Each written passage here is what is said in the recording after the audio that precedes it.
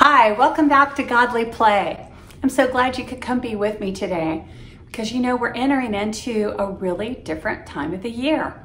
You may have been noticing some things changing, some signs and symbols of a new season, the season of Advent. And if you watched last week, Miss Ella told you all about Advent, didn't she? Well, maybe not all about it, but some things about it. And we'll be telling you more each Sunday as we move towards Christmas. But first, we have to do Advent. So, let's get started. Today I wanted to tell you a folk tale. That's a story that was written long, long ago. So long ago that we really don't even know who wrote the story. It's just been told from grandparent to parent to parent to child and on down through the years till now we have a story. We're not really sure where it came from. So this is a traditional folk tale, but the one I'm going to be telling you has been retold by a woman called Angela Elwell Hunt, and these really cool illustrations by a man named Tim Yonke.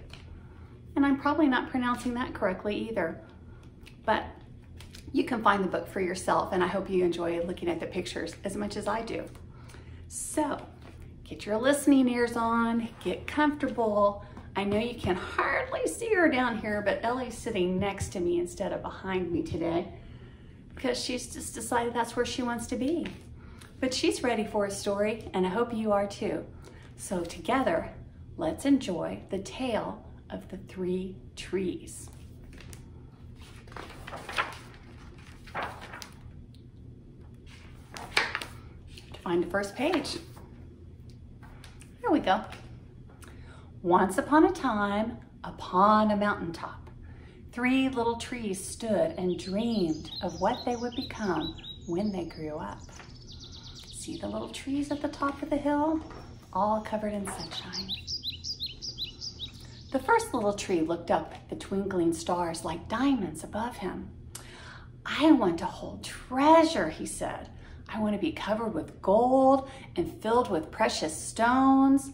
I will be the most beautiful treasure chest in the world.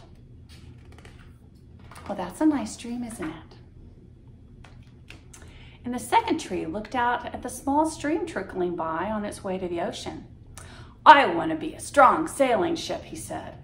I want to travel mighty waters and carry powerful kings. I'll be the strongest ship in the world. Well, the third little tree looked down into the valley below where there were busy men and busy women going about in the busy town. I don't want to leave this mountain at all, she said. I want to grow up and be so tall that when people look up at me, they will raise their eyes to heaven and think of God. I will be the tallest tree in the world. Well, that sounds like three mighty fine wishes or dreams, don't you think? Let's see what happens. Well, years passed, and the rains came, and the sun shone, and the little trees grew tall. And one day, three woodcutters climbed the mountain. Uh-oh. Well, the first woodcutter looked at the first tree and said, "This tree is beautiful. It's perfect for me." And with a swoop of his shining axe, the first tree fell. Now I shall be made into a beautiful chest, thought the first tree. I shall hold wonderful treasure. Well, the second woodcutter looked at the second tree and said, "This tree is strong. It's perfect for me." And with a swoop of his shining axe, the second tree fell. Now I shall sail the mighty waters, thought the second tree. I'll be a strong ship fit for kings. And the third tree felt her heart sink when the last woodcutter looked at her. She stood straight and tall and pointed bravely to heaven, but the woodcutter never even looked up. Any kind of tree will do for me, he muttered, and with a swoop of his axe, the third tree fell.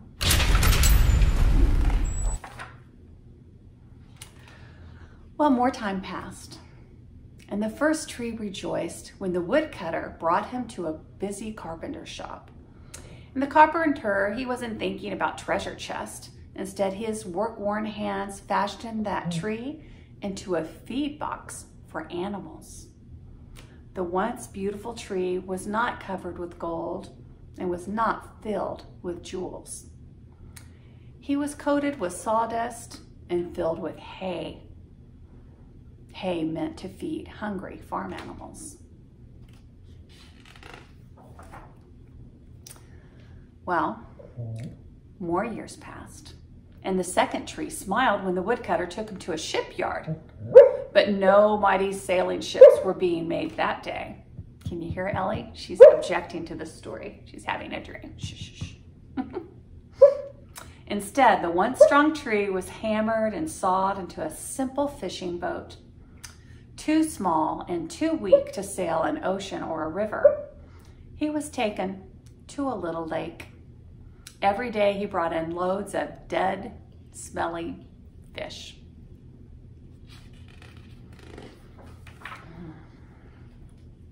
And more time passed. And the third tree was confused when the woodcutter cut her into strong beams and just left her in a lumber yard. What happened? The once tall tree wondered. I know, Ellie's wondering too. All I ever wanted to do was stay on top of the mountain and point the way to God.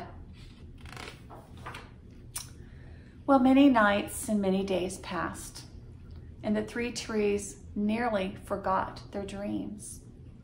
But one night, golden starlight poured over the first tree as a young woman placed her newborn baby in the feed box. I wish I could make a cradle for him, her husband whispered. The mother squeezed his hand and smiled as the starlight shone on the smooth and sturdy wood. This manger is beautiful, she said. And suddenly, the first tree knew he was holding the greatest treasure in the world. Do you know what that treasure is? And more years passed. And one evening, a tired traveler and his friends crowded into the old fishing boat. The traveler fell asleep as the second tree quietly sailed out onto the lake.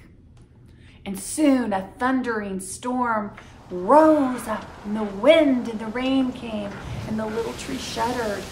He knew he didn't have the strength to carry so many passengers safely through all that wind and rain. The tired man awakened, and he stood up, stretched out his hand, said, "Peace." And the storm stopped as soon as it had begun. And suddenly, the second tree knew he was carrying the King of heaven and earth.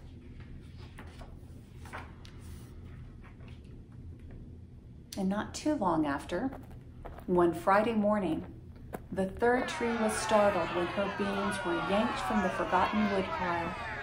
She flinched as she was carried through an angry, jeering crowd. She shuddered when soldiers nailed a man's hands to her. She felt ugly and harsh and cruel. But 3 days later, on Sunday morning, when the sun rose and the earth trembled with joy beneath her, and the third tree knew that God's love had changed everything. It had made the first tree beautiful.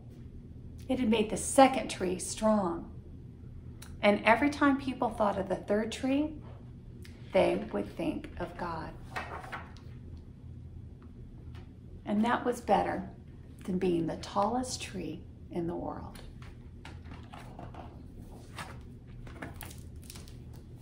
Wow, what a story. I wonder which tree you liked best.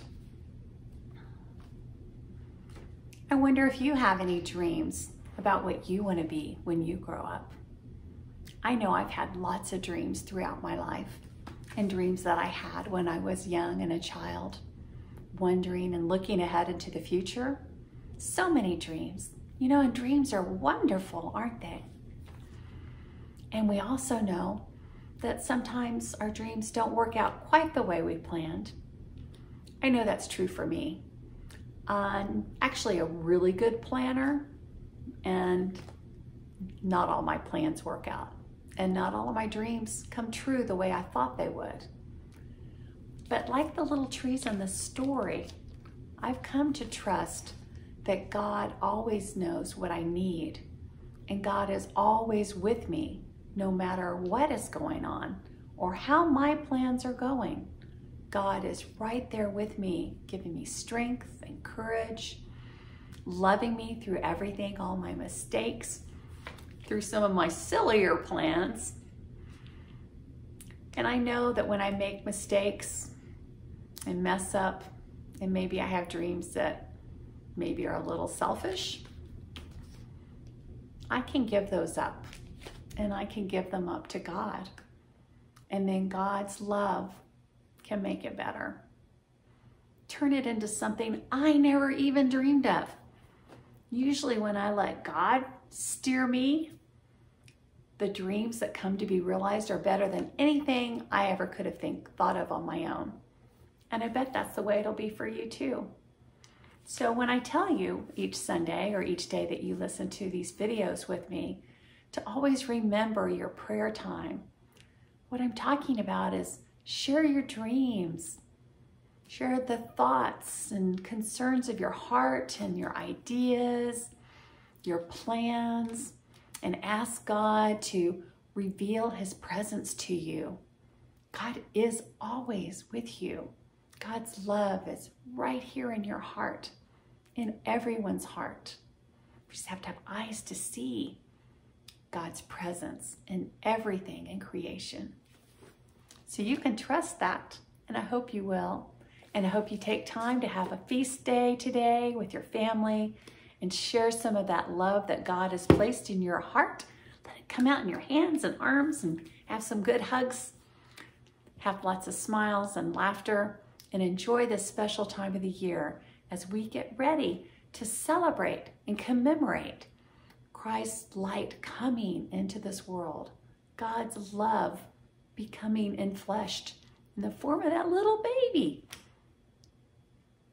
So have a good day, have a good week. We're going to have some more videos and things happening during this time of Advent.